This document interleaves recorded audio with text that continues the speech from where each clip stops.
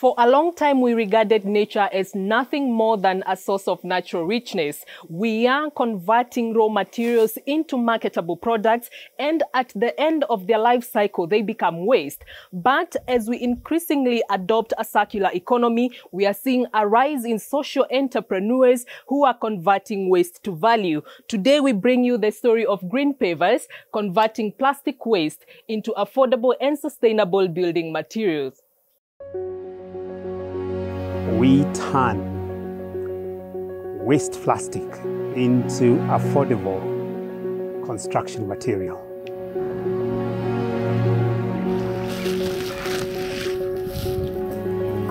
We convert raw plastic into fencing posts.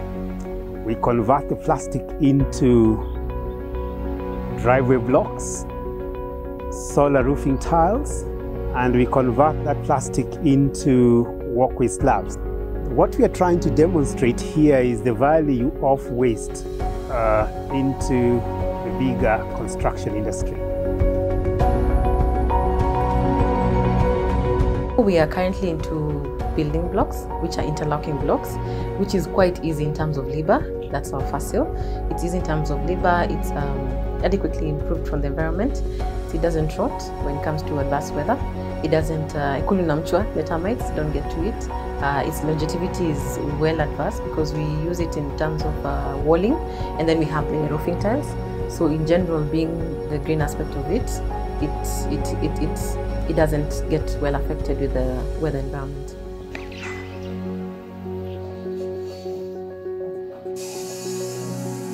And we got a model where we've got like about 600 youth, a lot of them being street families.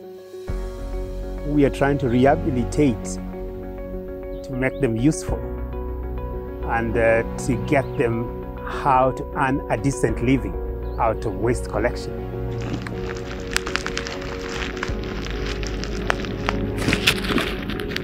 Mimi kabla nikuja hapa nilikuwa shamba boy, na hii kampuni imenibadilishia maisha. Naweza pata chakula hapa, naweza lipa rent, nasaidia wazazi kutoka hapa. Niko na bibi na watoto nawalisha kwa hii kazi.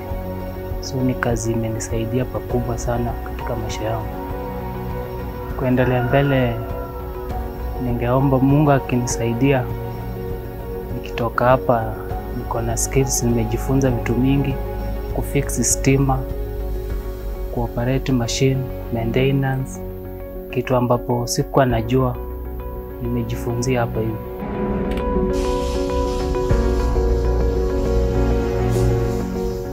Currently, we lift about 100 tons of plastic monthly, and that goes into creating employment, addressing waste management, curbing slum proliferation, and also giving a platform to access affordable energy.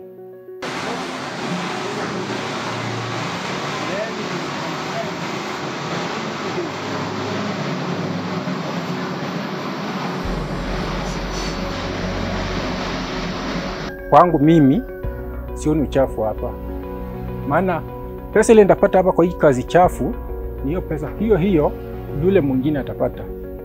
Hakuna pesa tofauti itakuja ya kazi chafu na pesa ya kazi safi. Ni hiyo moja tu tunatuma watu wote.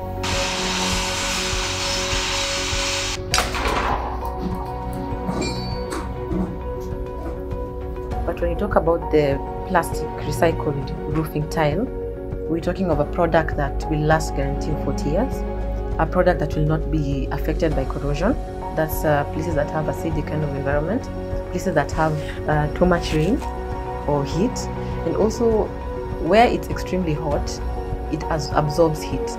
Plastic, remember, it's been made under 300 degrees Celsius of heat. So by the time this weather of ours of 40 degrees or 50 degrees, say extreme, even if it's negative of 15 degrees, it's quite impossible for that to penetrate in.